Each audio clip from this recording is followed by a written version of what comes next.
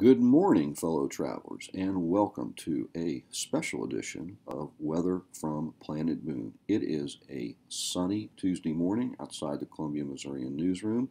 The temperature has gone from 9 degrees at midnight over at Sanborn Field into the mid-20s as we speak. Highs today forecast to reach the 40s. Looks to be the most comfortable day we have had in quite some time.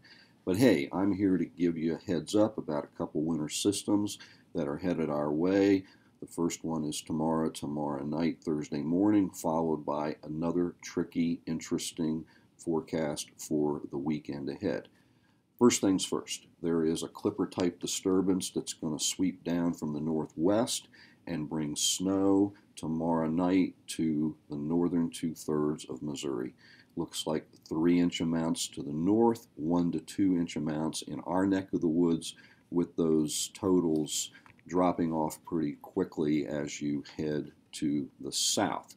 So, as it stands right now, the National Weather Service in St. Louis is calling for a chance of snow after noon on Wednesday.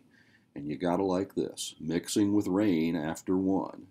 Then, snow likely Wednesday night into Thursday morning. Again, about 1 to 2 inches expected in our area, followed by, you guessed it, another blast of really cold air. The low on Thursday night is expected to drop to around 3 degrees with wind chills of 0 to 10 below. And then another weekend, another tricky forecast, another potential for a mixed bag of wintry precipitation.